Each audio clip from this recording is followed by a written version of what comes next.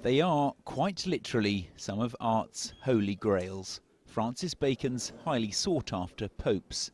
This one, Study for a Pope I, is expected to fetch upwards of $40 million at Sotheby's auction house this week, a small price to pay by art's new collectors, says the Fine Art Fund's Philip Hoffman. They might spend $500 million in a year, some of these collectors, and they want really the best, the most famous, and Bacon is iconic. There are very few of them, of popes. There are only perhaps 8 in the series.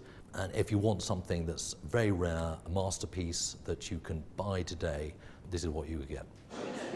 Works by Manet, Warhol and Klimt are all up for grabs at Sotheby's 2 summer auctions in London. Total sales estimated to top $450 million. 15 years ago, it was barely a tenth of that. Prices driven up by rising demand and a limited supply. Malevich's Suprematism 18th construction, a perfect example. There are plenty of fakes knocking around, but the real thing is much harder to come by. This is one of just 2 that can be directly traced back to the artist, and at $30 million, it's considered cheap. For this painting, buyers are expected to come from Russia. The sanctions clearly no barrier for billionaires.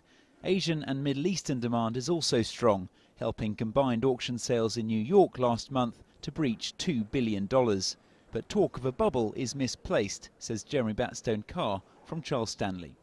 Many investors, particularly given elevated valuations, are perhaps now looking to take some of their money out of the equity and bond market and put it somewhere else.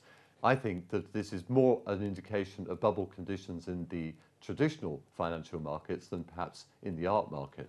Spotting a good investment, though, isn't easy. Peter Doig was relatively unheard of 10 years ago. This painting is now expected to fetch $10 million. Get in while you can, then, while it's still relatively cheap.